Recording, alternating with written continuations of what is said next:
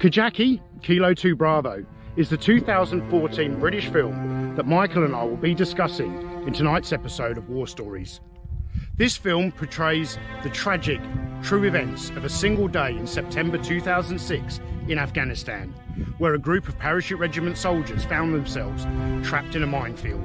This film depicts the truly futile nature of war and how the loss of any young British soldier is such an immense waste of life. This film deserves to be far more widely known, and if you haven't already seen it, I hope that our episode tonight convinces you to give it a watch. And once you've seen it, as hard as the viewing is, I do hope that you recommend the film to other people, because it's a true story that needs to be heard. If you would like to support some of the veterans depicted in this film, or many other British veterans of recent conflicts, then you will find a link in the description of this video to the Help for Heroes charity. Thank you, and I hope you enjoy tonight's episode of War Stories.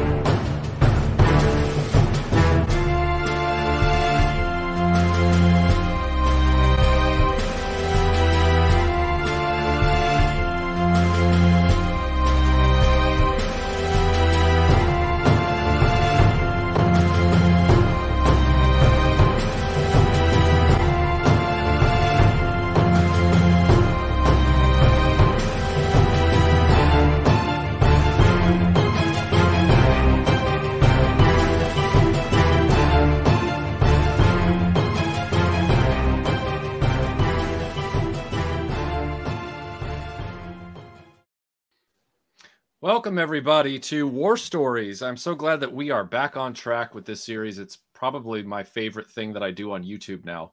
Same here. Yeah, it's a nice palate cleanser in many ways, but it also, I've always appreciated the fact that much like the Doctor Who show that I do, it kind of allows me to get away from the plastic for a while, because I'm like yourself, I'm very rooted in reading about history and also, you know, being plugged into certain types of events and things like that. So this helps me also, and it also helps me indulge in great cinema, which, you know, we don't get to talk about a lot when we're talking about the 700th Marvel Legends variant of Spider-Man. Okay, so I wanted to open this with real quick. Go ahead. Great cinema. We did an episode on Flyboys. We did. I'm sorry. I should amend that. It allows us to do a series that explores cinema. Sometimes terrible cinema, sometimes great cinema. Tonight, this is great cinema, but also poignant cinema. Before we get started, Tony, I just wanted to, right off the bat, tell everybody that, and I really mean this, like, when you suggested this movie and I acquired it, was watching it. As I was watching it, I was well aware that you had watched it years ago and that this was going to be the first time you were rewatching it. Now, I don't want to diminish, by saying what I'm about to say, anything that you did in your combat experience. But I want you to know something.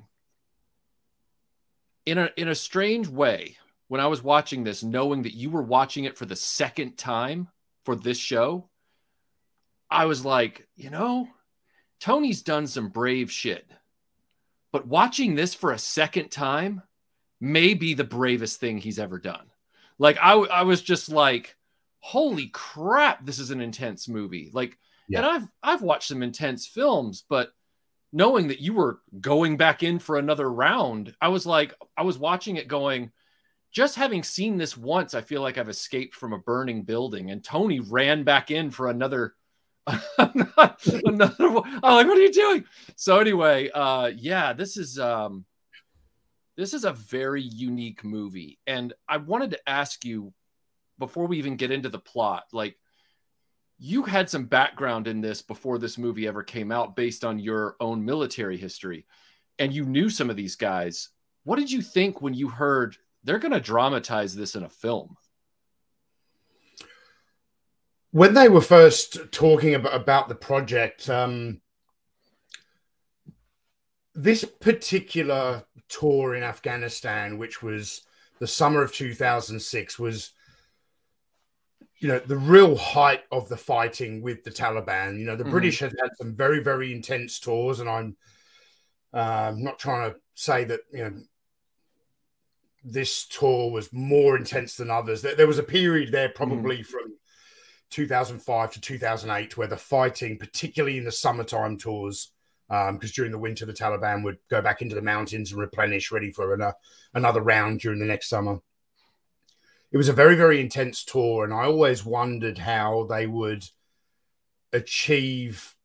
I wondered how British cinema could do something on the scope of a Hollywood movie. You know, they never normally have the funding, and this particular movie was actually partially crowdfunded by veterans and supporters of veterans. And what they did, they took there's a fantastic book written called Three Para by Patrick Bishop.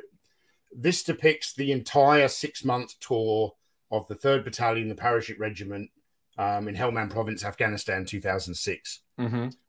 A very intense tour with a lot of different incidents, but they chose to hone in on this particular single story. In the book, you know, it's a difficult read in the book, but it's like 5 or 6 pages of a much broader story. And what this film doesn't tell you is that at the day of this event, there was also other things happening in Helmand Province. There were casualties in other locations, other British casualties. There was fighting in other areas. This is a very, very difficult watch. Yeah. Not just for me as a veteran, for any human being who feels emotion, this is a difficult watch. Yeah. But I also feel it is so very important, and I wish the film was much more widely known. And that's why I exposed myself to a repeat viewing of this, to sit down with you. And I'm very interested to hear your response. You know, you mentioned the other day in a private chat that you had watched the film. And I almost said to you, you know, oh, tell me all your thoughts, Mike. And I was like, no, I've got to save it. I've got to save it for the episode. Well, I have a few initial thoughts that are more about things that we talked about on a cinematic level, and why, like you just mentioned, why the film didn't get more signal, why it didn't get a boost in its signal, why more people didn't see it or become aware of it. I have some thoughts about that have nothing to do with the movie itself. It's because the movie is stellar. There's no look about it like it was one of those. It doesn't look like one of those war films that you click on Netflix and you go, I've never heard of this, and then you see just like a bunch of digital squibs. It's not like that. It's a pro movie.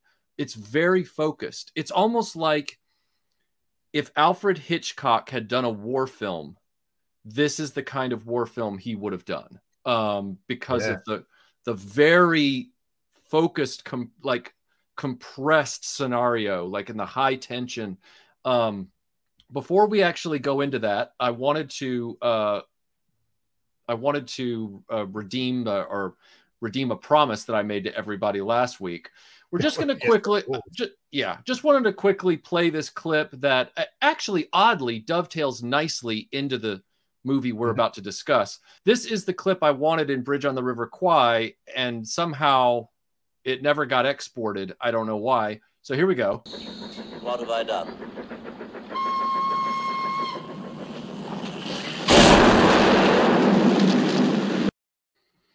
I didn't realize how poetically analogous that's going to be to what we're about to talk about, because what you're seeing is you're seeing a British officer and he is suddenly rocked by an explosion that he didn't see coming. And that is really the crux of this film. But before that, we traded a few messages back and forth, Tony, about why this film wasn't seen more, why it didn't get more press, why it didn't get more exposure, especially in the American market, where apparently it only brought in like $7,000. I assume part of that was possibly a limited release. I bet you it was more of an art house cinema distribution, which is too bad. That's unfortunate. However, I spent my formative years in England. I am a purveyor of world history, but especially British history and war history. And I watch a lot of British TV. I watch Australian television and movies. How do I put this? An above average percentage of my viewing is that kind of material. So when I'm either watching a war story or a British story, or, you know, one or the other, I've gotten to a place where accents don't really bother me unless they're very extreme. Like I can pick up just by default, like on autopilot in any British production, I can get any accent flying around and I'm fine. Yeah. In a war story scenario where they're throwing around a lot of military acronyms and jargon, I can pick up about 90% of it on autopilot. Yeah. What I didn't expect, and I mean, this was within the first few minutes of the movie, I'm getting lots of authentic regional accents because guys in the army are from all over Great Britain, but they're also rapidly talking in the military jargon of the modern military. And I was going, now this is a new challenge, because much like the movie Logan's Run, which I don't know how many people have seen the original Michael York Logan's Run, even though that's a fictional film. One of the things that I loved about Logan's Run was that it had all this futuristic language in it, that like the vernacular changes 3,000 years in the future or whatever. Yeah. And they're saying it, but they're not explaining to you with a crawl or bad expositional dialogue what that is. And so you're kind of reaching for context clues in the dialogue, and it helps your brain exercise a little bit, and you eventually get where you need to be. In this film, within the first few seconds, as that Chinook lands and the guy gets out, he hops in the Jeep and they start driving off, they are just throwing around authentic style dialogue with, you know, so accents combined with military jargon. Yep. And I'm going, now, Melinda loves to have the subtitles on when we watch a movie because she listened to too much heavy metal when she was young. So she's lost some of her hearing, right? I tend to see times where I don't watch a movie with Melinda as an opportunity to not have the subtitles on. And I went, I'm hearing what they're saying, but I need the context clue of a completed sentence in front of me to understand what they mean. Like, I'm not mishearing words, but the words I'm hearing. So there's a lot going on. And I bet you that scared off American distributors. I bet you they were like, the combo here, you know.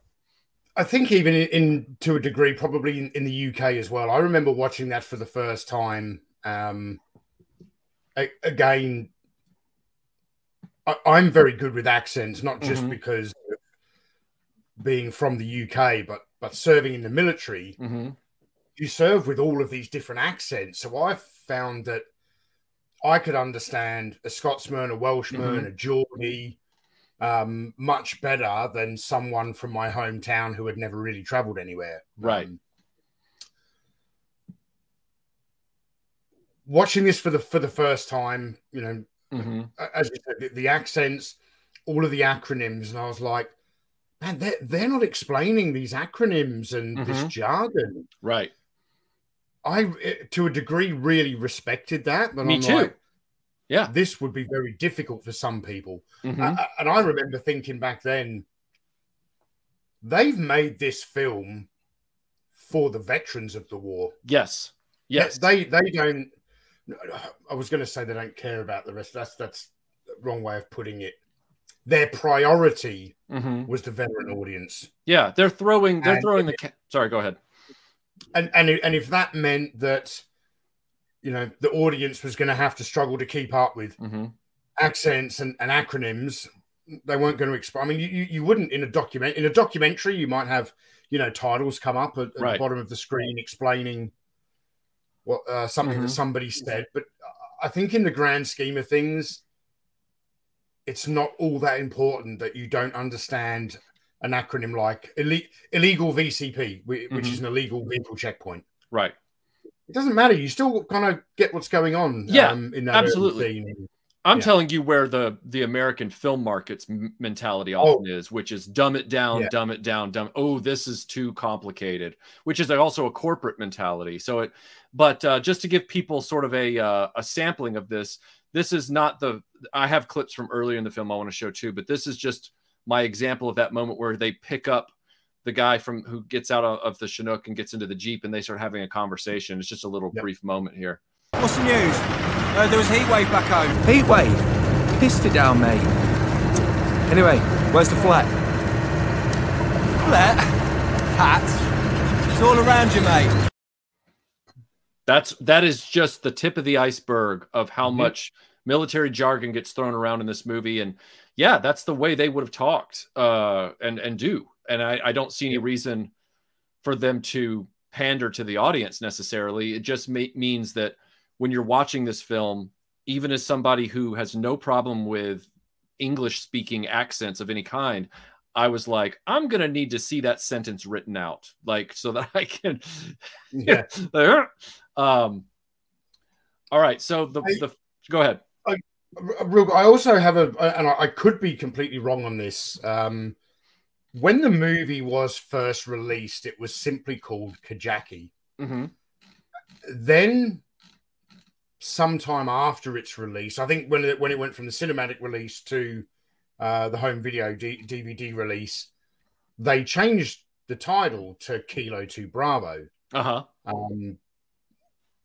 Perhaps because it hadn't done very well in cinemas, they thought, Kajaki, like it's the name of the place in Afghanistan. Right. Not everyone knows what that is.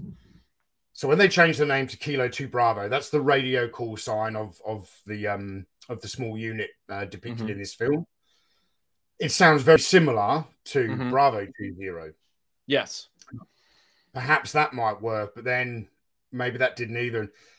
So if you're searching for this film on the internet, you can either put in Kajaki, you can put in Kilo 2 Bravo, or then they changed the name again and called it Kajaki Kilo 2 Bravo. Yeah, that's why I used that on the thumbnail. I was like, well, I'm just going to cover my bases. Brian Dillingham, thank you for the Dillinghamism, sir. Good to see you here as always. Yeah, it's unfortunate that this movie is probably going to be one of those that slow boils over time with moviegoers. They're going to discover it. They're going to discover it at some point, and then it's going to have this kind of renaissance almost decade after its release, I bet. The film opens with this beautiful shot that I'm going to revisit toward the end of a guy swimming in what's really a dammed up reservoir. You find out it's a reservoir from a recently built dam in Afghanistan, and they're trying to get a hydroelectric power plant started there. He is the medic for 3 Para, the head medic, and he is broken out of his tranquil swim because somebody has thrown a grenade into the water. And he finds out it's locals who are just fishing, and they're fishing with surplus grenades.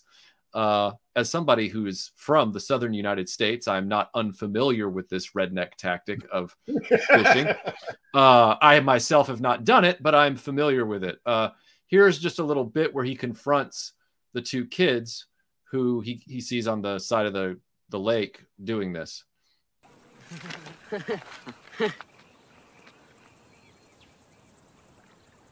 Let that be a lesson to you. Have you heard the one about not walking into a room until you know how you're walking out of that tug? So he's standing there and he grills them for a little bit. They don't really care. Then he says, let that be a lesson to you. And then his buddies come walking up because he's suddenly self-conscious because he realizes he's standing there in Speedos. And he tries to cover himself up. And then his buddies walk up and they're like, hey, you know, you probably should have thought about that before you confronted somebody. You know, you maybe want to put some clothes on before you do that. Now, there aren't a lot of opportunities going forward into this discussion, everyone, for humor. Because there's going to come a point where if I tried to inflect humor into some of the stuff we're going to discuss later, it would actually feel like Michael's disrespectful or, wow, what a jerk. But there is this one moment here right after they come up that I was like, this is an opportunity for some humor before we go into the heavy stuff. Yeah. There's this bit where after they chide him for confronting these two kids in a swimsuit, they speak the local language to the two kids and take two of the fish that they've caught, trying to be nice to them. Like, you know, and then they're like, you know, like, dude, you gotta learn.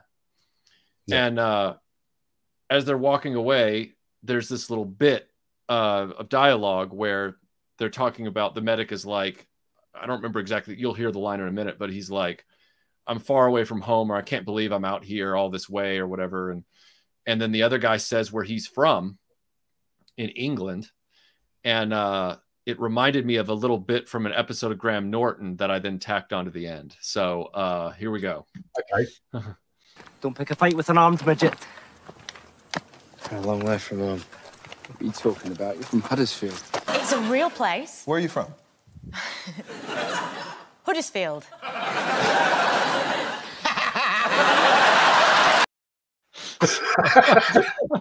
So I don't know why, there are sections of Graham Norton that I have committed to memory. And so when the guy said, you're from Huddersfield, and I went, oh, and I'm like, I got to go get that clip and put it in. So yeah. Chroma 1000 here is saying, you know, that the guys in the actual situation were using humor to get through it. That's a very big part of this story, is the humor and the banter between soldiers. But I think what Michael is saying is we're going to be discussing their use of humor in this situation quite a lot. Right. But we are not going to be making fun of this situation. Yeah. Like, I'm not going to be cutting in, like, so for example, one of the big things that they talk about in this movie early on, and then it becomes almost like a theme. It becomes kind of the importance of the high ground. Their position is on the high ground. They're constantly looking at the guys on the high ground around the wadi. They need to get their friend in the stretcher to the highest point of the wadi. That is a whole thing. But if I was to suddenly show you a clip from that and then cut to Obi-Wan going, I have the high ground, you guys would probably be like, you're kind of being a jerk, Michael. Like, that's what I mean. Yeah. We're going to be talking about humor, but I'm not going to be throwing it in there into the clips. So they pick up the new guy and they bring him back to their, what would you call it? Their position, their... it's a fire support base. So I suppose for those people who haven't seen the film, I'll set a little bit of context here. So Kajaki is the name of a hydroelectric dam in southern Afghanistan in Helmand province. I believe the hydroelectric part of the dam had actually been there a while, but was not functioning. So they have engineers work like foreign contract engineers working there, trying to get the hydroelectricity going. There are some American private security guys there. One's nickname is Kajaki John. They're kind of guarding the engineers at the dam. This was one of the most strategically important installations in the British area of operations in Afghanistan. They had to protect this area. Now, fortunately, there was two very, very high peaks near Kajaki Dam. So they had fire support bases on the top of these peaks, which were codenamed after was it Athens and Normandy, two places where the Paras had fought in World War II.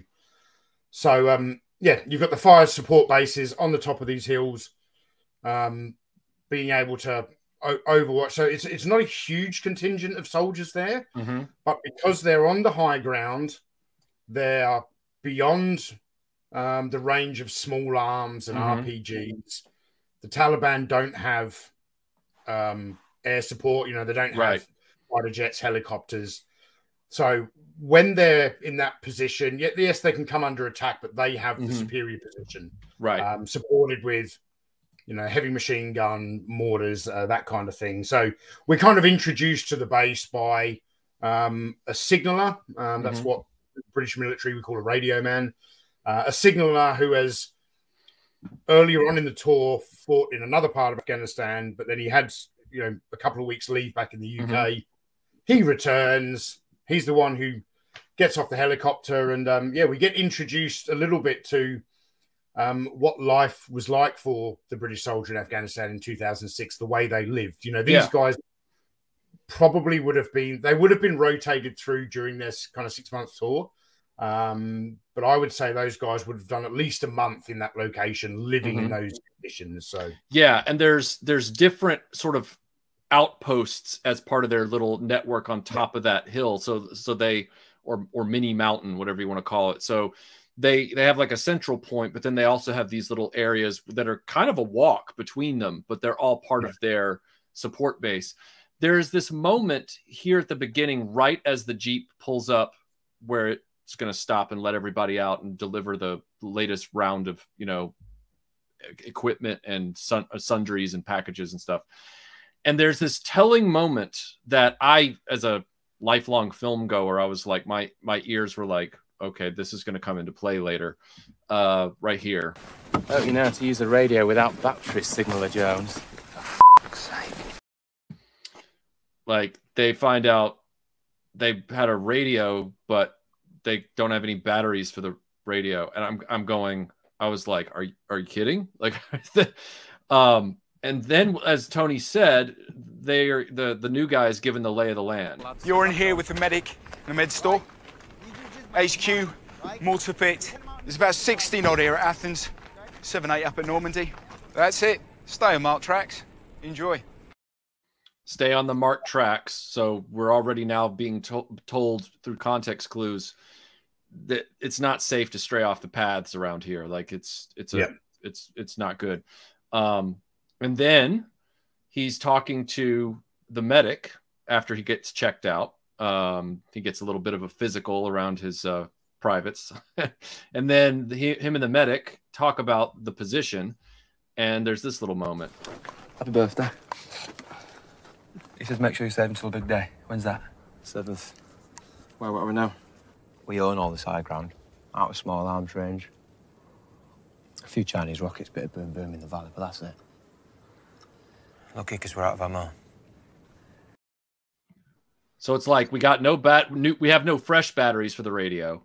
Now we find out that they really don't have any ammo left. And I'm going, you know, like, is he just being darkly funny, or is he being serious? You know?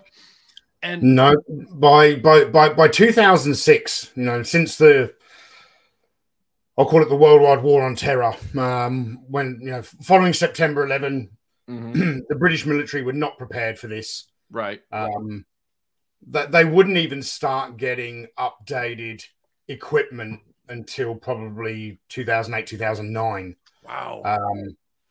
During this period, you know, they had used so many resources in the early years of the war that that they were stretched thin in every area possible. And this is just one location at Kajaki Dam. You had other places in towns like Sangin and Musakala, you know, where there was a siege in Sangin where the guys were trapped for several weeks, and you know, they were too concerned about helicopters being shot down by RPGs. So they were kind of airdropping supplies, but the guys were constantly running low on ammunition, rations, water, medical supplies, radio batteries. Yeah, they were not set up for success when it came to equipment and resources. And I was also, I don't expect, like, I know that the military and real warfare is not like G.I. Joe, like where, you know, you've just got these amazing headquarters and stuff like that. I get that.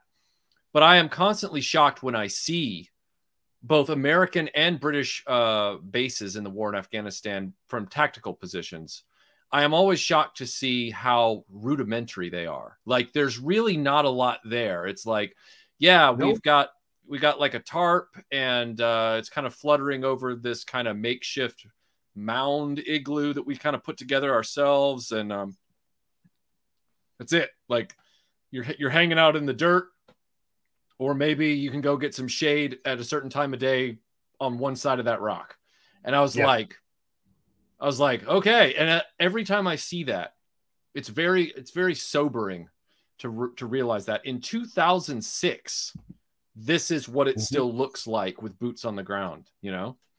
So then we get a little bit of what they do to kill time, because they're just watching the roads, and they're killing time. And you got one guy, two guys, the medic, and I think it's his co-medic, who are playing chess with sand-filled water bottles that have different colored caps on them. So short water bottles are the pawns, and the other water bottles are the different kings, bishops, and stuff. And they're playing water bottle chess.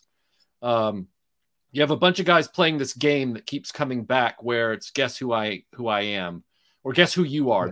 They write a name and they stick it backwards on your forehead, and then you can only ask questions, and you're trying to figure out who they've made you, you know, whether it's Oliver Cromwell or, you know, whatever. And it's almost like Guess Who. I guess it is Guess Who.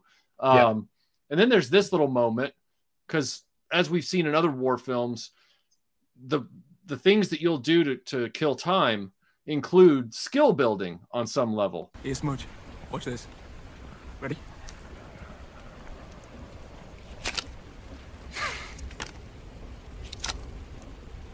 Impressive.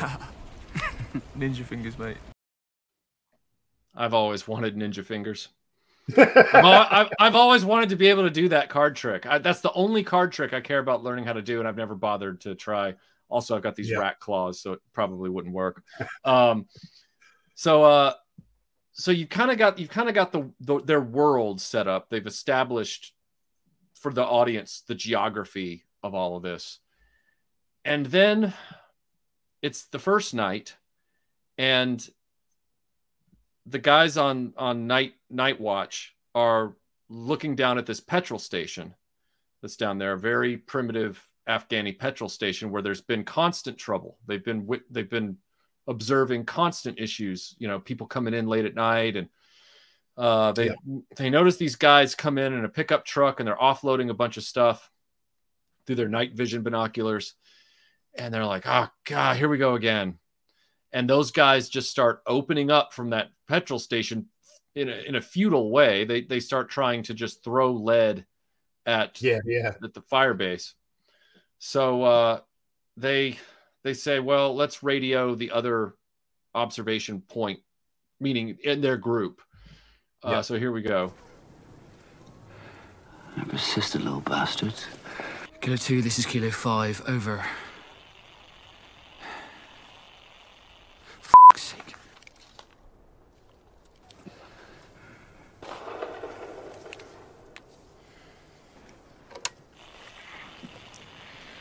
Kilo 5 to Kilo 2, what the f was that over?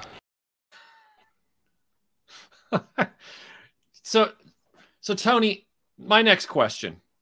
I assumed in that moment that he was keeping his radio off to save batteries.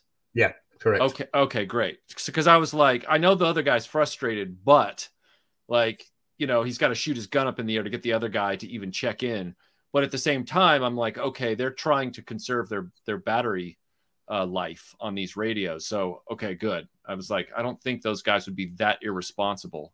No, that's exactly what's going on there. And yeah, you see, like when he responds, when the sergeant picks up the radio and responds, he's a little bit frustrated, but it's like, oh, whatever.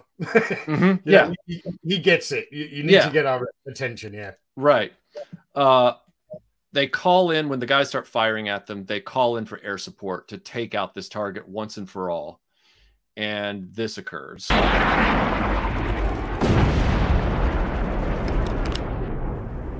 Hitman 1-1, missed target. Request another run. Hitman 1-1, negative with a 1-3. I am Bingo Fuel, RTB. Like, they missed the target by at least a football pitch. Like, they... Yeah. And he's like, can you make another pass at that? And they're like, nah, we're out of ammo or whatever. We're headed back. And in that particular scene, I think that's a Danish aircraft and a Danish fighter pilot. I think that's what they say. Right. Where in a lot of other movie productions, okay, they do make fun of the guy a little bit, but they have some context clues kind of just before that to we're not trying to make the Danish pilot look completely incompetent. So there is a conversation when Corporal Mark Wright is, I think they go to wake him up. Excuse me. And he's like, no, I'm already here. The reason they need to get him up is he is their forward air controller. Right. So while they're all on the radio to each other and probably back to Camp Bastion, he's the one who actually gets on the radio and speaks to the pilots, whether they're Apaches, whoever. So he speaks to, and the pilot says to him prior to this happening, no laser guided munitions, which means they can't point a laser at the target. Right. So what they do instead, they fire an illumination round from the mortar. They fire that in the air. They count down the seconds. It goes off, and then there's a moment where they turn around to the mortar team and go, spot on target. You know, you got that mortar dead on target. And then this guy, basically, he's then 30,000 feet in the air, aiming at this bright dot on the ground, and and missed by a football field. So it's tragic, because that like they're going to have to put up with this petrol station group again at some point in the future, whoever's occupying the fire base. But yeah, they say, well, at least it shut them up. In other words, they're like, they clearly tuck-tailed and ran after they were almost hit by that attack.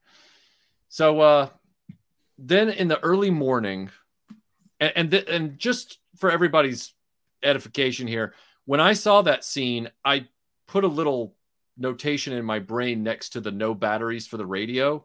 I was like, okay, no batteries for the radio, and they're frustrated by air support.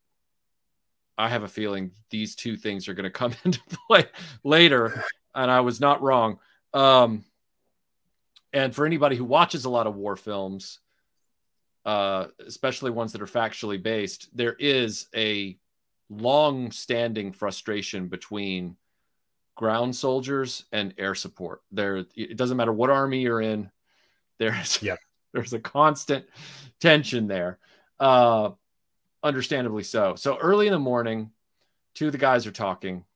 That's the new guy and the forward air controller, I believe, and they're both looking out over the wadi, and he's telling him about the situation with what they're surrounded by historically. He's putting it in a historical context, and he says this: "Mate, this whole country's full of shit left behind when armies f***ed off.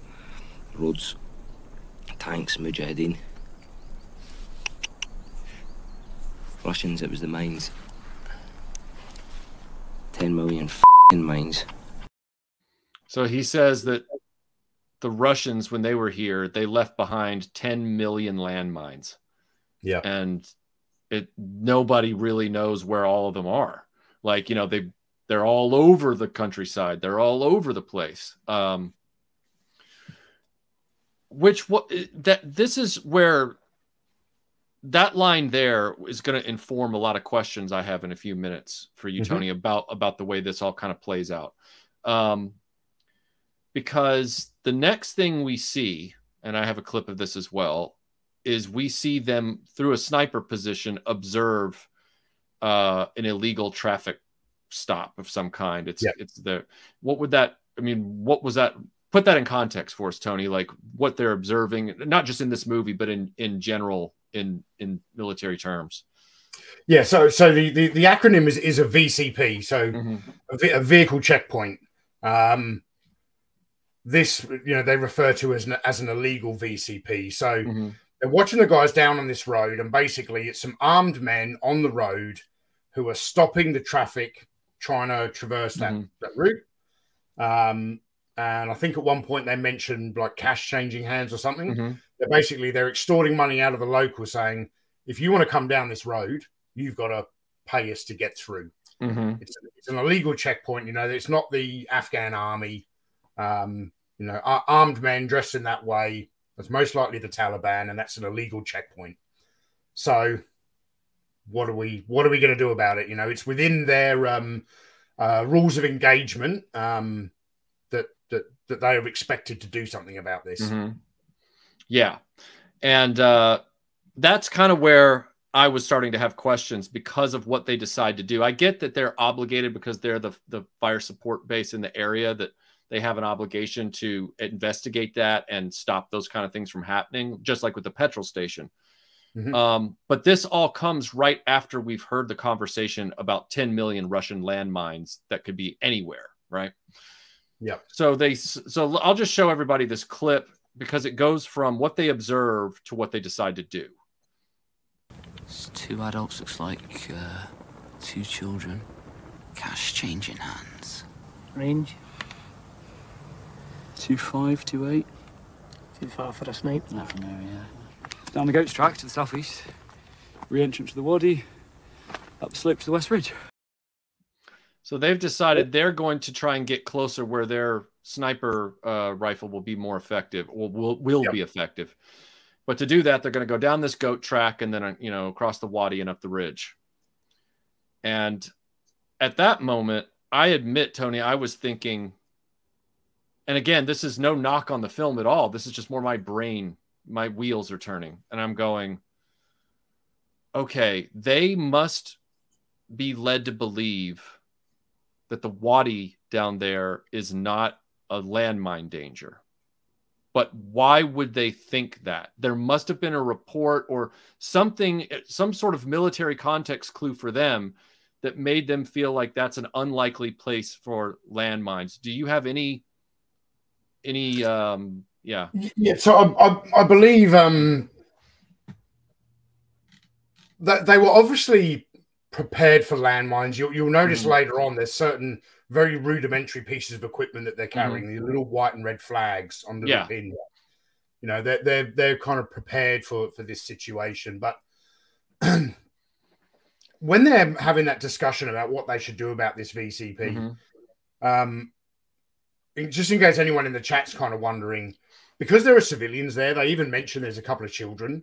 Like they can't fire mortars, they can't fire heavy machine guns because they're not accurate enough. The only thing they can really do is use a sniper rifle. And I don't want to make the assumption of the decisions that were being made in these guys' heads at the time, but they had been there quite a while.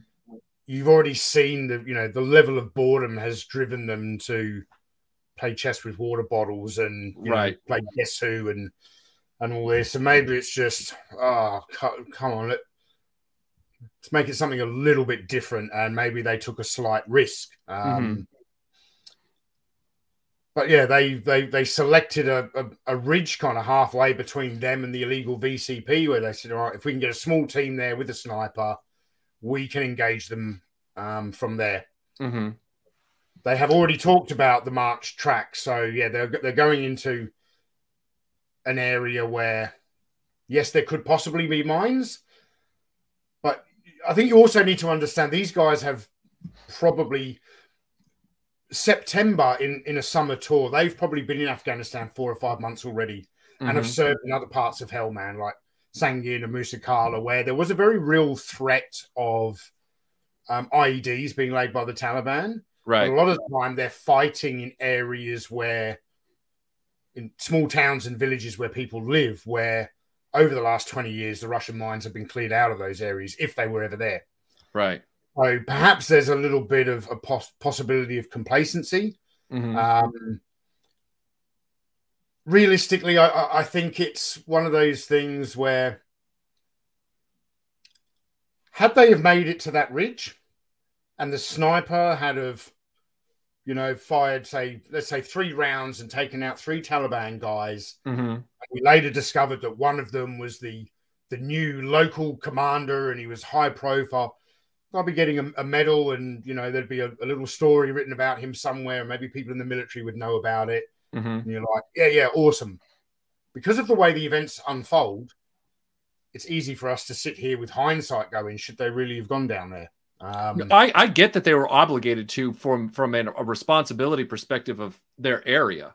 It's not a question for me of should they go deal with this vehicle checkpoint. They absolutely should. My question was simply, they're going to take the goat track down through the wadi and then straight up. And I was like, okay, well, I guess they kind of are confident that there's no 10 million Russian landmines down there because they just had that discussion. And I don't think that reflects stupidity on them. I was assuming that they had some kind of reasonable expectation. And even throughout the movie, you know, as the movie continues to unfold, they're still baffled about what does unfold in the wadi. They're still baffled about what the hell, why is this a thing? So that's all. That's the only reason I was asking. So they get down there and they promised them that there would be a radio check once they got to the bottom, because they're like, once you get into that wadi, you radio check before you go any further, because we got to make sure we can stay in contact. And here's the radio check. Radio check, mate. Kilo 2, okay, over. Okay.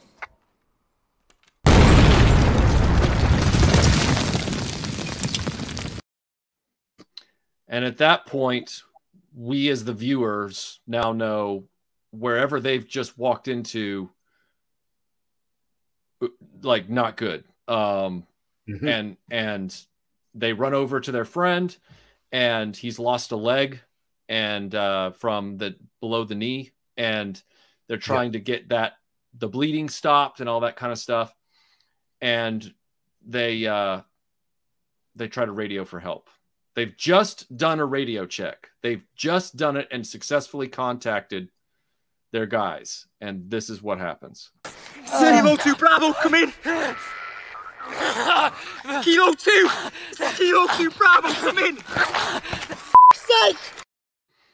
Suddenly the radio ain't working. And when they try and contact them back, because they heard the mine explode from way down in the wadi, their buddies on the other end, this is going on. Hello, Kilo 5, it's Kilo 2. Fucking piece of shit. What's happening? Stu Howell went on a patrol. Think he trod on a mine. And because all this is based on real events, you're going, man, Murphy's Law. Talk about, like, we tested the radios, everything was fine, but the moment we really need them seconds later, nothing. Yeah, if you ever use the phrase Murphy's Law and someone doesn't understand what you're talking about, you tell them, go and watch this movie. This movie should have been called Kajaki, Murphy's Law Unfolds. Right? Yeah. What the redundant, what is it? Is it redundant contingencies? Or it's kind of like with Titanic, where, you know, they put in all these fail safes and nothing actually worked. Every fail-safe failed. And so they're following procedure. They're not being irresponsible. They're doing their job, but unfortunately they haven't been adequately resupplied. They haven't been, and, you know, here we are. Much like Battle of the Bulge in many ways, where, you know, everybody in Bastogne was just living on breadcrumbs, staying in those foxholes, running out of ammo, no winter coats. It's kind of the same thing. Except they're not cold. Now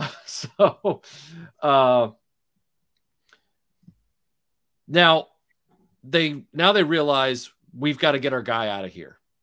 And the only way we're going to do that, because of the nature of his injury, we can't carry him up a hill, even on a stretcher, because we can't guarantee he'll stay level. And that could cause, according to the medic, that could cause him to start bleeding again. That could cause him to bleed through the tourniquet. We've got to get him out via a lift winch from a helicopter. Like a helicopter sends down a stretcher, they put him on it, and then they send him back up.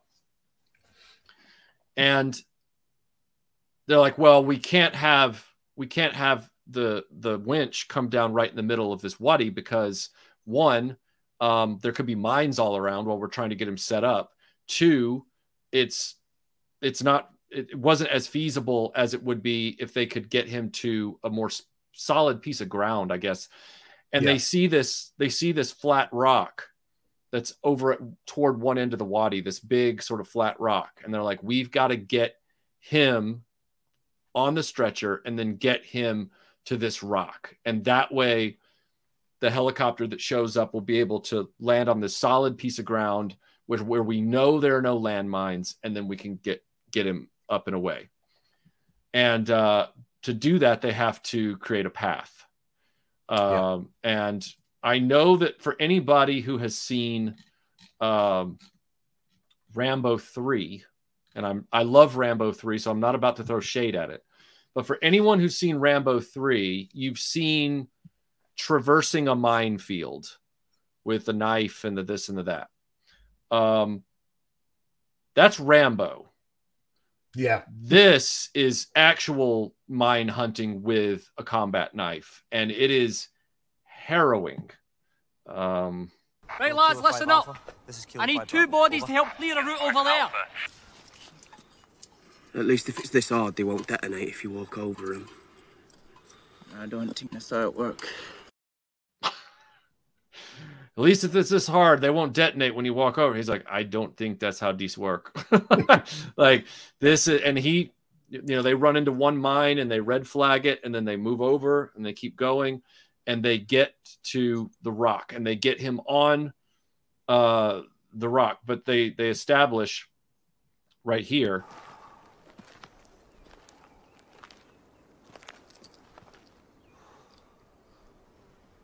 Pass safe. So they've done the traversing, the checking. They get to the rock. Yeah. He slowly walks back on the path they've flagged. Everything's good. He's like, the path is safe.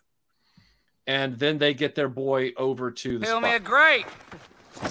Nah, but I've got a couple of ripe plums here if you want. Kilo 5 Bravo to Kilo 5 Alpha. So they get him over there. The medics are with him. They're calling in the airlift. And this is something that starts to happen throughout the film. The airlift is always reporting back, we'll be there in 10 minutes. And the 10 minutes. You learn in the army this phrase, hurry up and wait. Mm-hmm. And, on the bus, off the bus. And I've been sat on rifle ranges, cold, wet, miserable day in Wales. Mm-hmm. You've been on the range all day. You're waiting for the trucks to arrive to take you back to base to have dinner. When will the trucks be here? They'll be here in 10 minutes, like hours later. Yeah. Real quick, Cute Fluff is asking, no engineers. They established earlier on in the film, between Athens and Normandy, there were, I think, 23 soldiers in total. Mm-hmm. They're parachute regiment guys. They're trained. So I do want to talk a little bit about landmines, I suppose, to give people a little bit of context here. So yeah, I'll go back to that scene in Rambo 3 for those who know it. The sand is very, very soft. Rambo's got his big combat knife, and he's literally going and moving really, really fast. And he finds one mine, and he just levers it up, which you would never do because there could be another device underneath. But he levers it up, for cinematic purposes to show the mine. Mm-hmm. And it's a huge anti-tank mine. What these soldiers are dealing with in this wadi are very small anti-personnel mines. They are some of them can be like the size of a small tin of tuna, that someone might take to lunch, maybe a little bit bigger, tin of beans. They don't take a lot of pressure to go off, and they are designed to maim soldiers. They're not designed to kill them. They're designed literally to have enough explosive and shrapnel to take off a foot. Mm-hmm. The reason being, you get taught this in, certainly if you're in a combat arm of the military. If you kill an enemy soldier, you have taken one person off the battlefield. If you wound an enemy soldier, you've taken 5 off the battlefield, because it's going to take at least 4 guys to carry the stretcher to get him out. Right. And as you can see in this situation, more and more people are coming into the wadi, perhaps more than should be coming into the wadi. But when they're doing that mine clearing, you are taught, first of all, to clear all of the very, very loose gravel with your fingers. You know, you might just find, you know, the outer edge of a mine or something. And then you're to prod the ground with your bayonet. And you're supposed to lay your hand down like that and put it between your fingers at a certain angle, not to go too far down. That would have taken a very, very long time for them to clear that. But you can see that compacted ground. These are Russian mines. The Russians had not been in the country for 20 years at this point. 20 years of weather and winters. More soil could land on top. Like the guy says, I don't think that's how it works. Right. These mines could now be this far under the ground. I think one of the, you know, when you see the explosion, the actual hole in the ground is quite deep. But it's still that pressure of a human that's detonated it. So, right. Yeah, I hope that gives people a little bit of understanding of what these guys are facing. So even though they've cleared a path, it's never 100%. And I believe these mines were also made of plastic as well. So like metal detectors would not have helped them. Well, they've got the area where they triaged him, and they've got a path to this rock, and they've established, so you know, that the path is safe. They get him to the rock, and then the medics are sitting there on the rock with him, and Stu, who is his friend, who ordered the path to be laid. Stu is like, okay, you're going to be all right. We're going to get you out of here. And then he starts walking back to is it Mark, the advanced fire? Yeah. And so this is what happens next. What the f*** are mines doing down here, mate?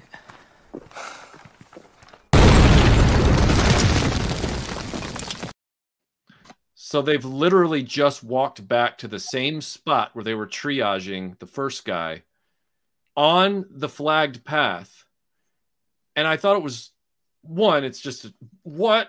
But the other thing is that Mark is like, what are mines doing down here? And right at that moment, as you saw, Stu steps on a mine right in the area where they were all congregating to help triage their friend.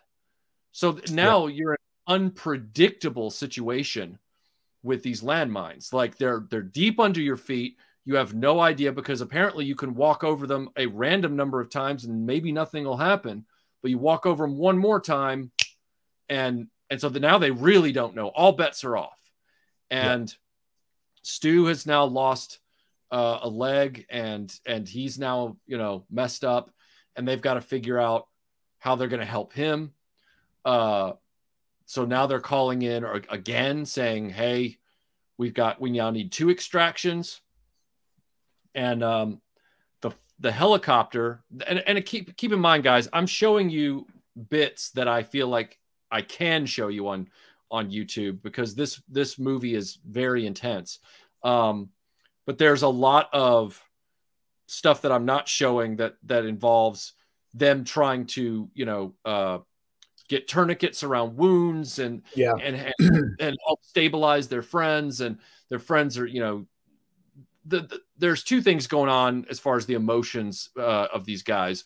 One, even in the midst of this intense trauma, they're still trying to joke with one another about what's just happened. So, you know, like before Stu got hit, and he was helping triage the first guy, he was telling him, he was like, look, he's like, it's going to be fine. You and I, you know, we're going to be, you know, drinking in a week, and you're going to be okay. And, you know, we'll be talking about this, you know, over a pint or whatever.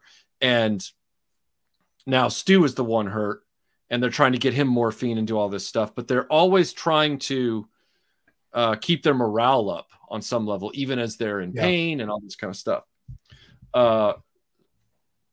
Tony, did you have something? I didn't know if you had a thought. Yeah, well, just on that whole humor piece, for me personally, one of the most difficult parts of my transition from the military, private security back into civilian life was that people did not understand my sense of humor. There is a moment before this incident occurs, just as by pure coincidence, both of the guys who have now stepped on mines are both called Stu.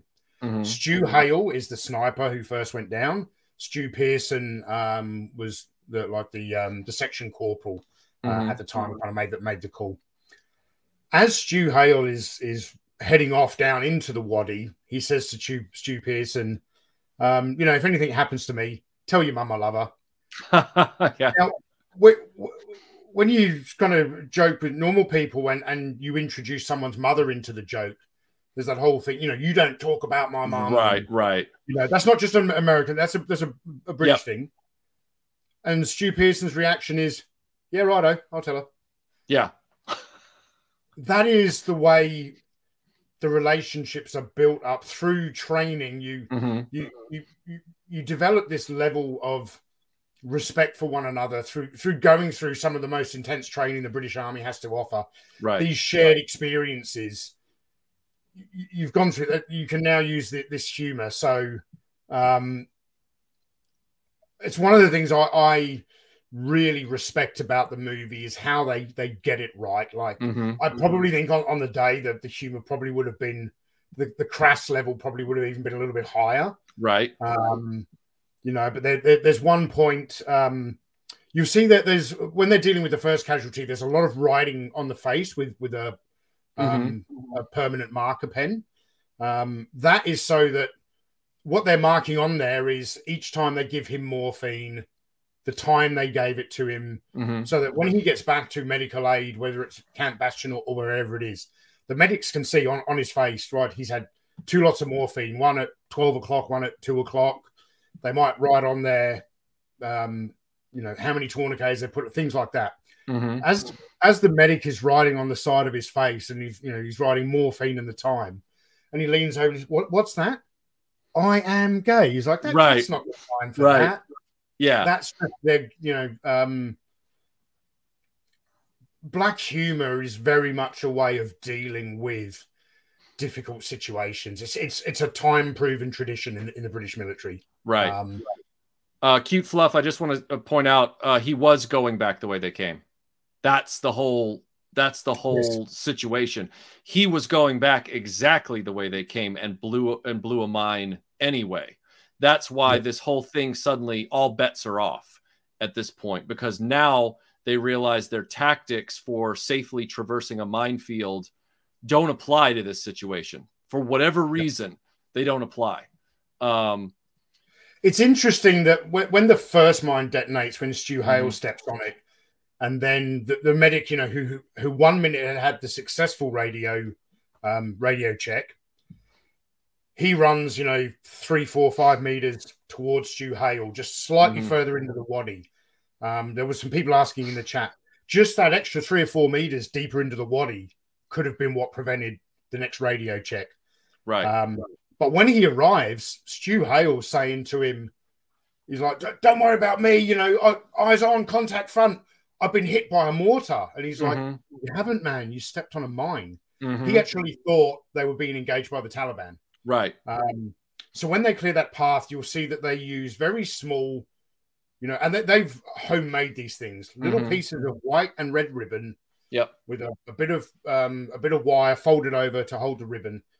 The white ribbons they mark on each side, that denotes this is the clear path. And a red ribbon is, right, we found a mine there.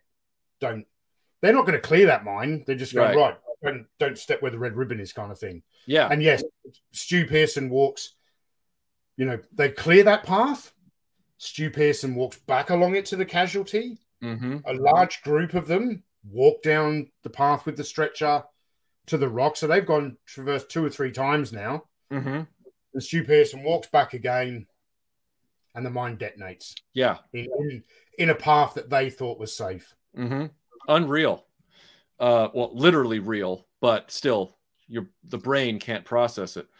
So they're trying to help the other Stu now. who is back in the same area where the first guy got hit. And now they don't feel comfortable moving him to the flat rock because they can't trust the path they thought was safe. So they're leaving, they're working on him right there. And the first helicopter shows up, but it's not what they need. It doesn't have a winch. It's a Chinook with a rear drop cargo door. And they're like, there's nowhere you can come in to this space to load up the first casualty. And they're like, well, maybe you can kind of like back your rear end up here, but you're going to have to get close. And the moment they start coming in toward the flat rock backwards to try and they're like, come on, bring the guy over.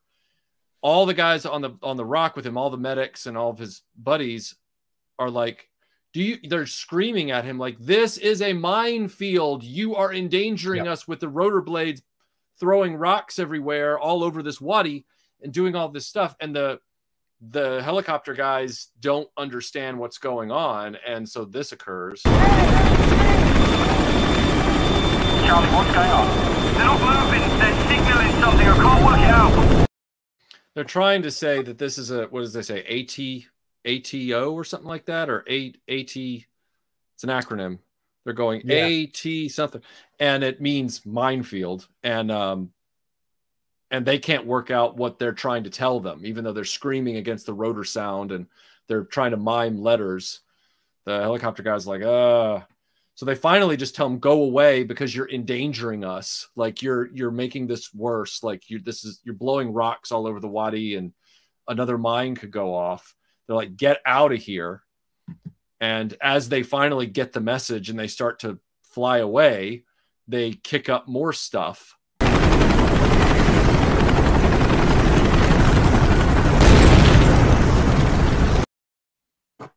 And they blow up another mine. The helicopter manages to blow another mine up right in the triage area for the first two mines blew up.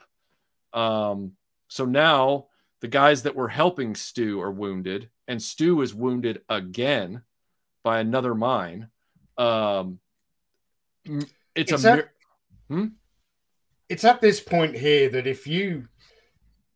if this was a fictional story, people at this point would be going, another mine's got, these people can't. This rider's awful. Like, that's so improbable. After the second one, they're not going to move. This is real life. Yeah. The second mine, the first mine was an accident. The second mine, they believed, they had cleared this path. They had traversed it a few times. They thought the path was safe. The second mine goes off.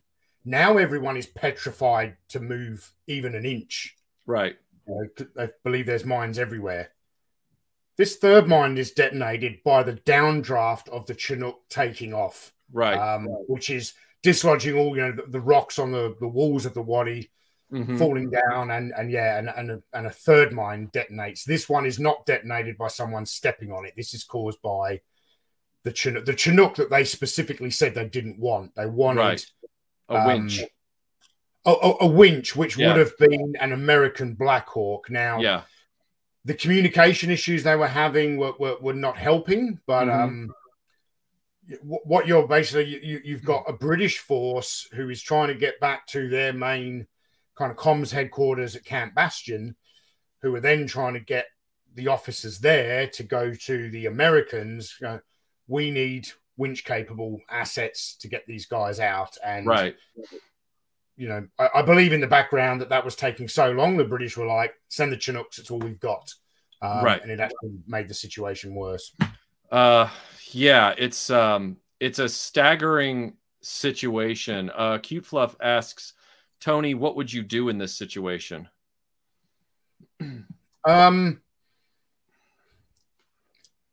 No, I could see myself ending up in.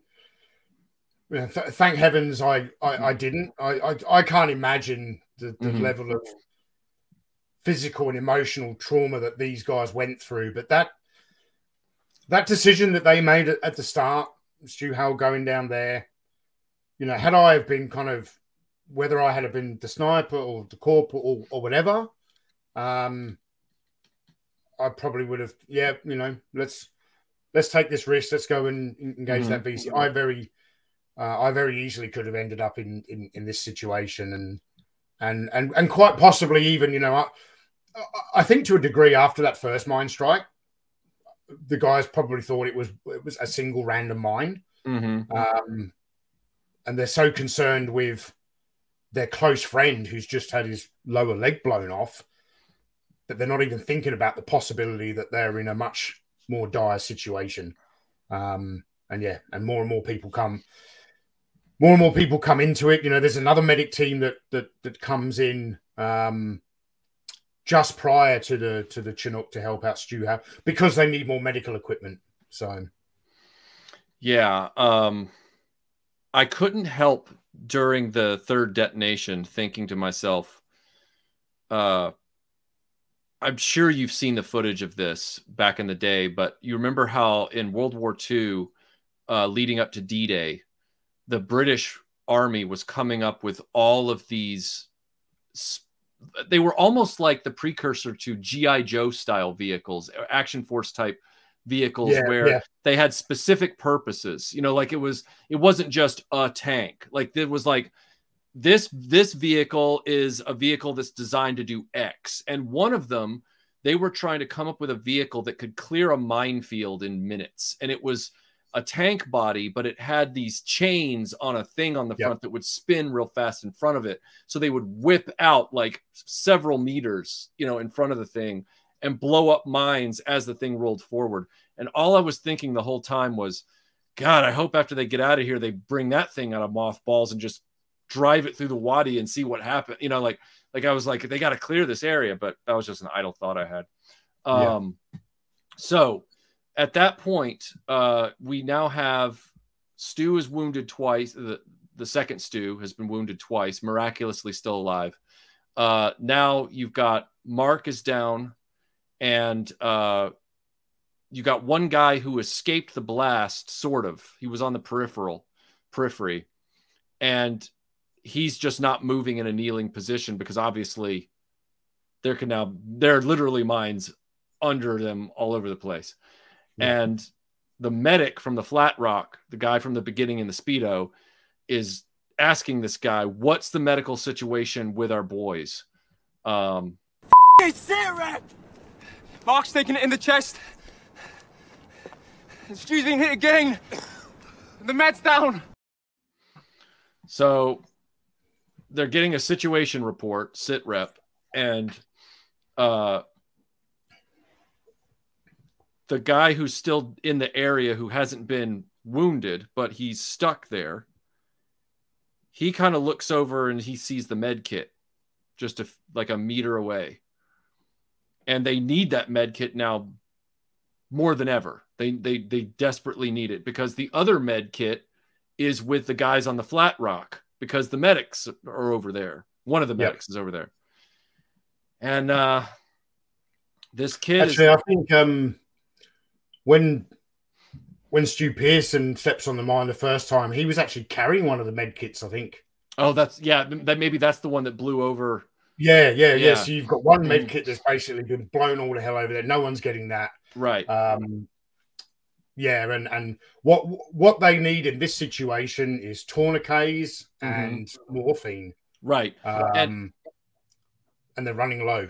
Yeah, and the second medic was at that triage site, but he was close enough to the rocks that they walked in on from the goat track that they were able to pull him out. And two guys take him out of there, and they try to walk him back. And these are scenes that we can't show you because of, you know, YouTube and everything, but he has a lung injury. Like his lung is punctured from the explosion. And there's sequences where he has to stop on the trail and they have to literally like drain his lung or give him an airway, you know. Yeah, and him being the medic, he knows what's going on and he's trying to talk to he's like saying to this soldier, he gives him a scalpel and a biro with the center taken out, and he's like, you need to cut me here between this and this rib and push this pen in so that I have a way for the air to escape, or otherwise I'm going to die. And it's very intense sequence. But yeah, so they're trying to figure all that out. So you got the one medic who's stuck on the rock. The other medic is being dragged back to or carried back to the fire base as best they can with the lung injury.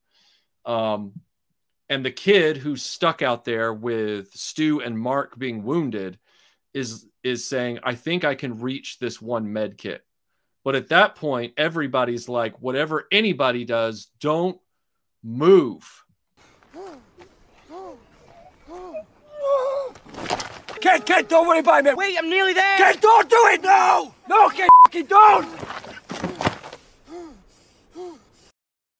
Every single motion is a risk at this point. Yeah. It is taking your life in your hands. And the medic who said, don't do it, don't do this, like, don't take that risk. He's torturing himself because they've got the guy on the stretcher on the flat rock stabilized for the most part. And now the other medic is wounded and gone. And he's the only guy that can really help them because he's trying to tell the kid who just grabbed the med kit, okay, look, what you got to do is you got to put this tourniquet on this guy's arm because Mark has this grisly under the armpit wound.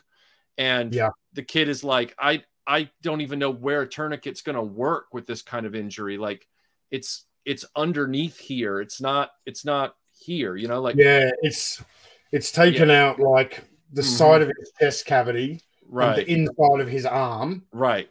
And he's like, well, where do I put a tourniquet on? Like his arm barely, and then he's like hanging on. Yeah, he's like, well, take the shirt and just stuff this shirt up there, like anything to keep the wound sealed. And then he realizes, I've got to get over there. And all of his buddies are just like, there is no way that you can get over there without doing something really stupid.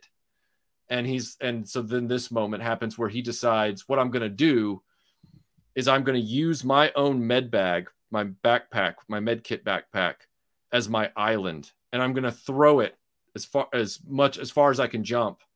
And if it hits the next piece of ground and it doesn't blow up, then I'm going to take the risk and jump onto the backpack, which is still not a guarantee of anything because there are mines everywhere. Like he could, like we said, he could throw the backpack into that area and nothing happens. But then the moment he jumps on it, so he's taking a massive risk, but he's trying to leapfrog his way over to help these guys. And so there's this sort of moment occurs. You just sound smudge not bidding. I don't know anything stupid. Yeah, but this is stupid. It's a bit f***ing stupid.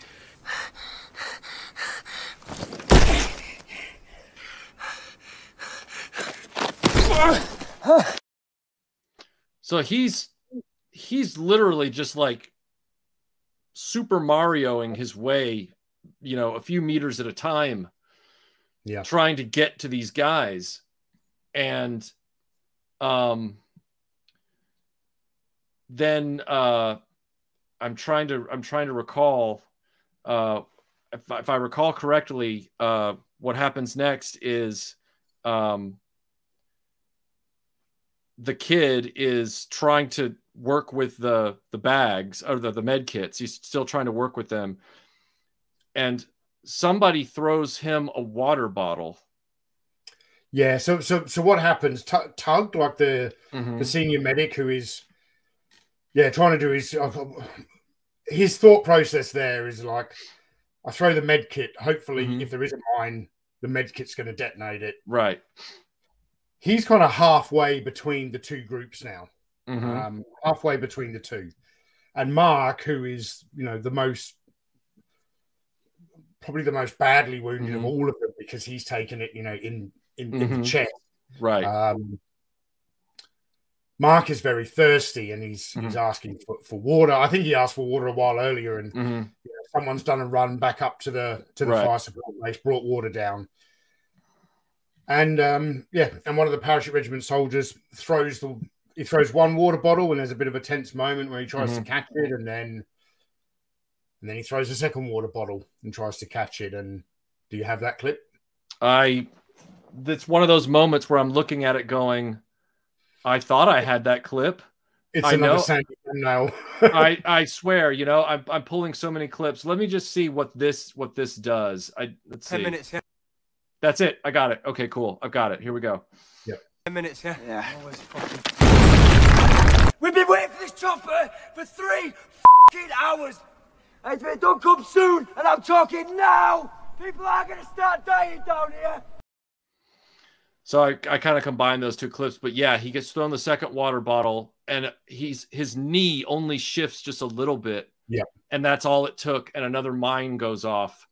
And so then that's when the medic who's doing the bag jump, he finally just says, F this. And he grabs the bag and he runs the last distance over. Yeah. And everyone's like, don't do, you know, and he's fine. He gets over there and he starts working as fast as he can, trying to, you know, do makeshift tourniquets and get people stabilized. And that last explosion there also wounded the other guy who was standing and throwing the water bottles. So now he's got a lung injury, and he's telling him, all right, you need to lean a certain way on the rock so that it keeps fluid out of your lung.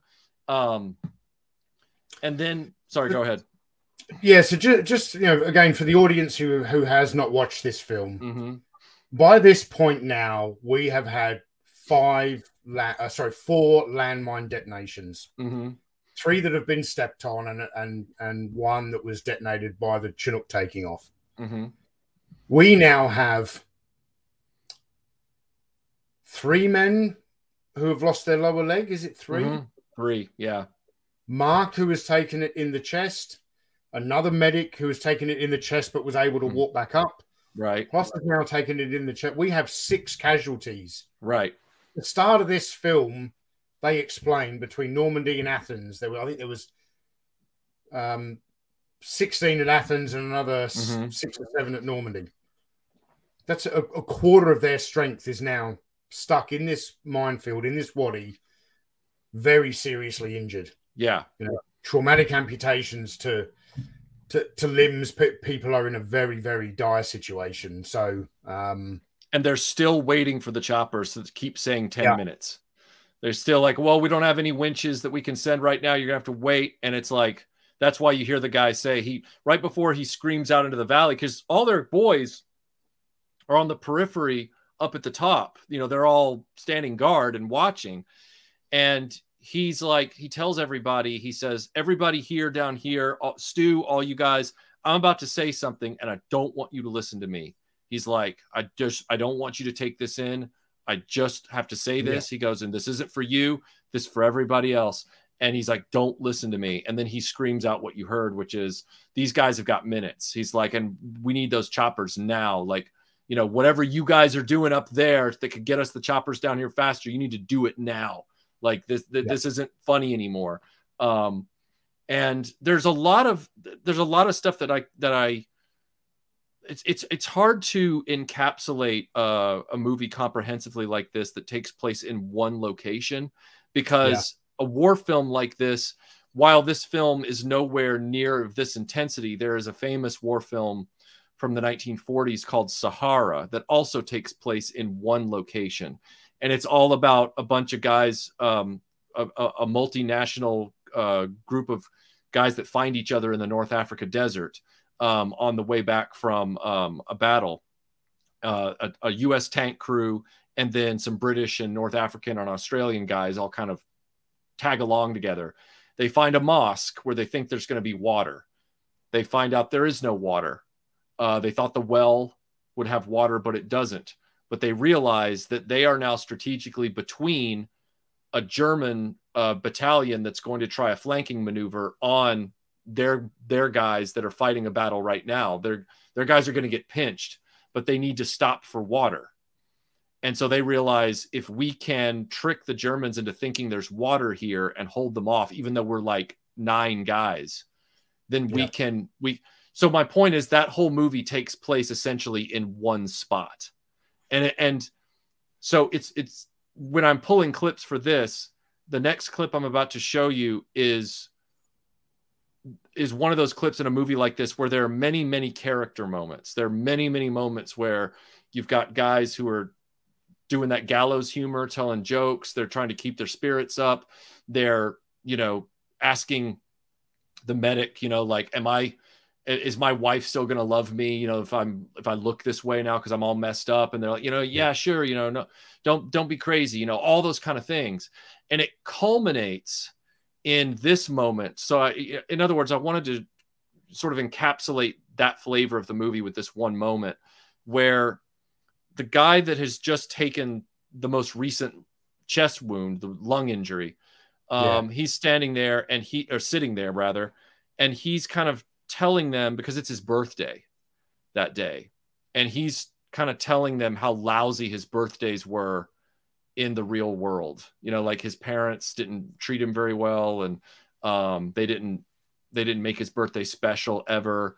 And then he's like, doing that humor thing, that soldier humor thing. He's like, he can barely talk, but he's like, but this is worse. Like he's like, this is worse than that.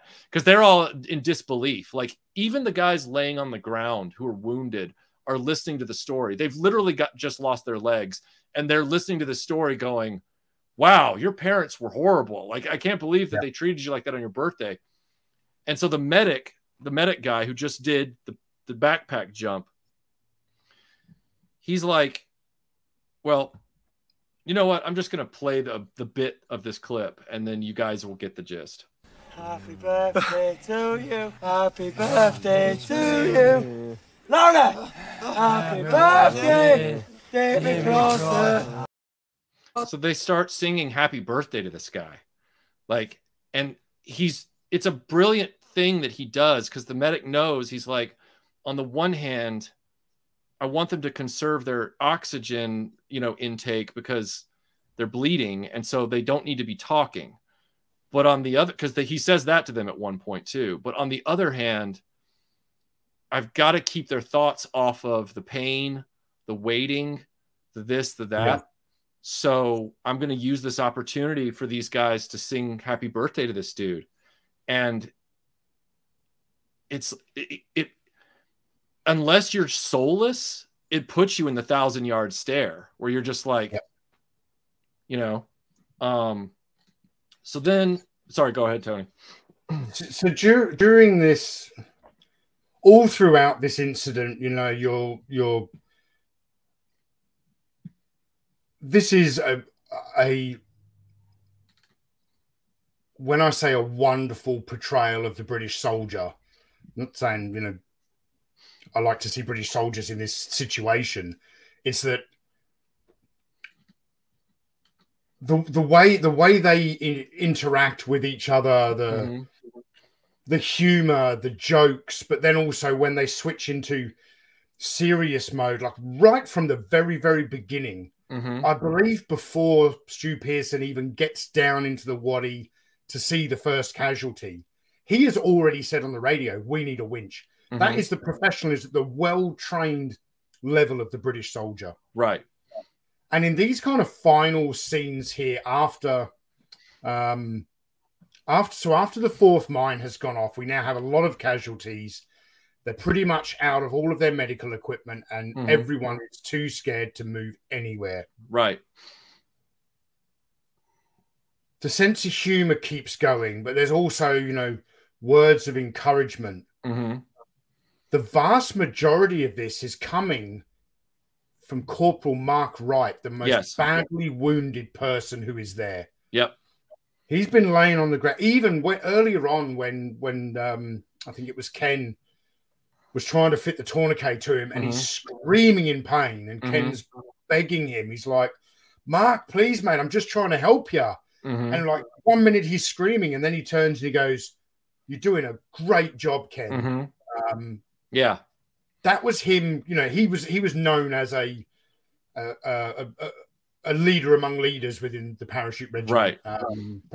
Anyone who kind of talked about him really spoke about this man in very high regard. And here they are, Stu Pearson at one point said, I'm just going to catch 40 winks. And Mark's laying there terribly wounded.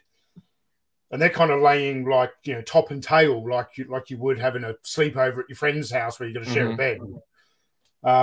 So Mark, taps him on the head with the side of his boot, and he's like, no, mate, get up, and then I think he has to give some information to one of the Fusiliers who's writing this down. The Fusilier, for context, is from a different unit who was down at the dam who came up with the medic to help, which is why he actually doesn't know Stu Pearson's name and things like that. Stu Pearson's got to give this guy his name, his rank, his personnel number, and he's like, I don't know. And Mark's like, man, get it together. This is important information. And this is coming from the most badly wounded man on the ground. And to me, it just... that encapsulates that fighting spirit of the British soldier. Yeah. That when the chips were already down for these guys, they've got no radio batteries, they're out of ammo, they're living the way they do. They have ended up in a situation that is the horrific nature of which is just beyond my own imagination. And the way they continue to behave, it makes me yeah, I know that, dude. That's why I don't have a lot of clips of Mark, because I didn't want to burst into tears on this live stream. Like literally, like just watching the clips of Mark again after seeing the whole movie is like it. There I was right back there in the movie again with this guy, because he's such a good leader. Like he's the selfless leader. He's the guy that thinks of his soldiers before himself, you know. And yeah, of course, like when he's in pain at one point, you can be deliriously in pain. And so there's a few moments where he's deliriously in pain and doesn't know what's happening. But then when he snaps out of it and the shock sets in and he gets it together, he's back, you know, to doing his job as best he can. It's pretty sobering to see that. And then we have finally, after 4 hours of in movie time, the Blackhawks show up with the winches and they start pulling up everybody and bringing them out. And the first guy that comes down, and I don't have the clip of this, but the first guy hooked to the winch and the stretcher that comes down, he's a little reckless as to where he stops, and he runs over and they're like, you just dropped into a minefield. Don't run over it. You know, and he runs over and thankfully nothing happens. And then they're like, don't do that again. Like you got to drop down right over these guys. Like you know, and he's like, okay. And not only that, they have to eventually not just winch out the wounded, they have to winch out the people that aren't wounded, because they can't let them walk back through this wadi. Like they're not even a foot. They can't take the risk. So here's a little bit from the winch extract.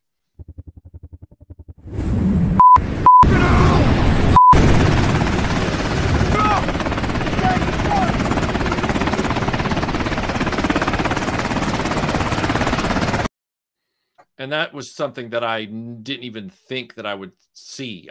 You know, was that Mark is bleeding so badly that when they lift him up on the winch, you know, his blood starts falling down on the medic. And it was just like, I was like, well, that makes sense, but never in a movie have I seen that before. You know, like I was like, you know, it's kind of a what?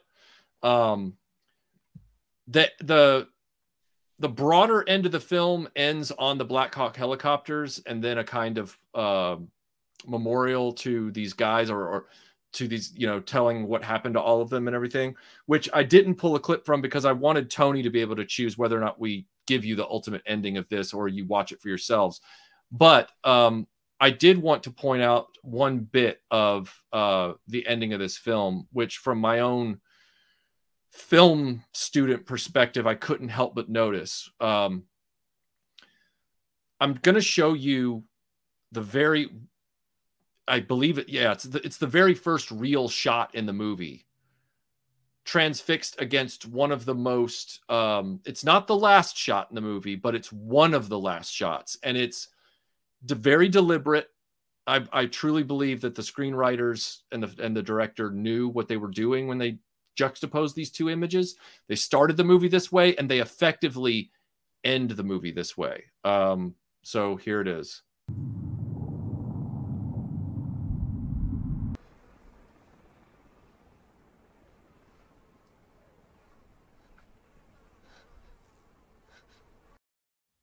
This guy, this medic, started the movie in Speedos, like, and his buddies come over to him and they say, you know, don't ever enter a room unless you know how you're leaving, you know, whatever. Yeah. They joke with him, you know. He goes into this situation fully clothed, and he finds himself, because of the various explosions that he's barely survived, he finds all of his clothes pretty much have been stripped off of him. And now he's bloody and burned and everything. And he's still sitting there. And he's now, it's a mirror. It's the other side of a coin. It's a dark mirror image of how the film began. And I found that really well done. And I know that's very basic language, but it was, I don't want to say smart, because I feel like that undercuts what I'm trying to say. It was the most unconscious, effective way to show an audience how things can change in 24 hours in a combat zone. Yeah. 1 minute you're swimming in a reservoir. The next minute you've barely survived a minefield that you're stuck in the middle of. It's a stunning movie, Tony. It's a stunning, stunning movie. And yeah, I'll let you have the final word on this one. So I would much rather people go and watch the film if they haven't, to see how it, you know, to learn the fate of the real men. And if they have seen it, of course they know the fate of the real men. But there was numerous awards for bravery awarded here. The George Cross within the British military is on the same level as the Victoria Cross. It's the highest honor, but the difference between the two is the Victoria Cross can only be awarded in face of the enemy. Right. People are awarded the George Cross for things, you know, rescuing people from burning tanks, and you know, you're not actually engaged in combat. There were numerous George Crosses awarded here. Every single person. I don't want people to. I want soldiers to. I hope in the British Army today that they use this movie as an educational tool for soldiers to learn about, you know, the dangers of minefields, and, you know, what to do and you know, certainly what not to do. Although there's a lot of things in this movie you shouldn't do, I cannot look at these soldiers and criticize their train of thought in any way, because things happen in war. You take risks sometimes, and once they were in that situation, the main reason it escalated is because they were there. People talk about, you know, fighting for Queen and country, and any soldier who's been through operations of any kind will tell you that we don't really fight for Queen and country. We fight for our mates. And that's really what this is. This is them, you know. At no point did any of these guys go, I can't deal with it, I'm out, I'm going to leave them. It never even entered their head. So this is a very important film. I would definitely say that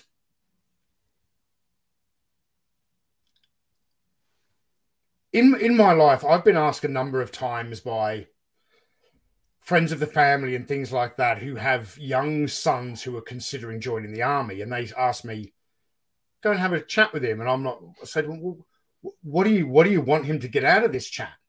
You know, sometimes people want me to go and talk their son out of joining the army. Right. Some of them want me to go and talk them into it. And I said, I won't do either. And what I normally say to a young man who has aspirations of joining the military is that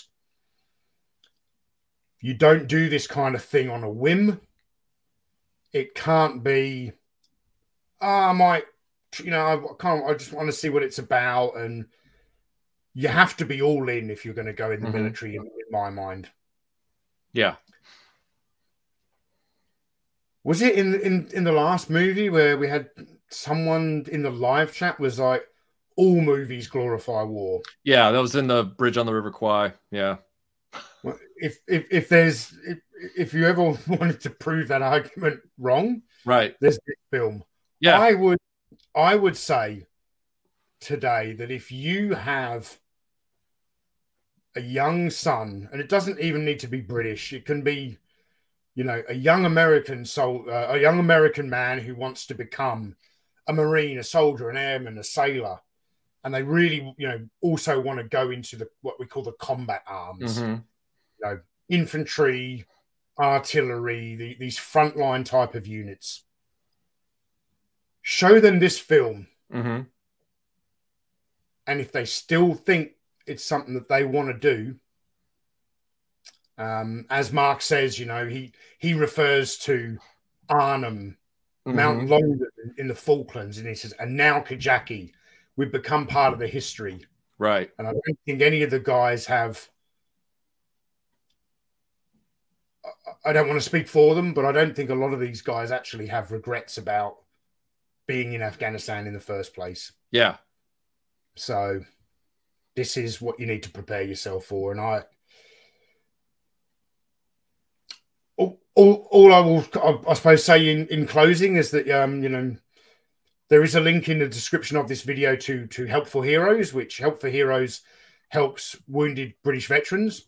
But by all means, you know, I chose that charity because this is a British film, and a couple of the guys in this incident, involved in this incident, are patrons of that particular charity. But by all means, if your family or friends have been affected by the death of American service personnel or wounded service personnel, there are other fantastic charities you can donate to. If you haven't seen this film, go and watch this film. If you've seen it and you would like to learn more, I do highly recommend the novel that's simply called Three Para. It's by Patrick Bishop, which tells the story of the entire 3rd Battalion tour. There was a posthumously awarded Victoria Cross that happened sometime before this incident. Corporal Brian Budd laid down his life in a firefight and was posthumously awarded the Victoria Cross. So many incredible stories came out of that one particular tour, and you know, I'm friends with just a couple of guys from the 3rd Battalion of the Parachute Regiment who were there, and it's an honor for me to even know these men. So thank you, Michael, for watching this film. I was very confident going in that I'm really pleased you brought up the earlier comments about the thick accents, and because I know it turned some people off, and it didn't, and I knew it wouldn't with you. No. I'm really glad you brought that up, because you cannot understand some of that, and you still understand the message of this movie. So yeah, it wasn't so much like, for me, it's not so much that I can't understand the words they're saying, because my ear's been trained to that for most of my life. What for me was, like I said, the combo of they're speaking in their normal 20-something young pattern. You know, every young culture, whatever language you speak in, whatever accent or dialect you speak it in what country, young people have their own way in those times and places of speaking. So they were doing that very authentically. And on top of that, they were laying in all of those military terms without any clunky exposition. So I was going, okay, I just heard flet. Now I I need a sentence with that so that I can work out the acronym. You know, that was my only. You see, Michael, you're not the average cinema viewer. I don't believe I am. No.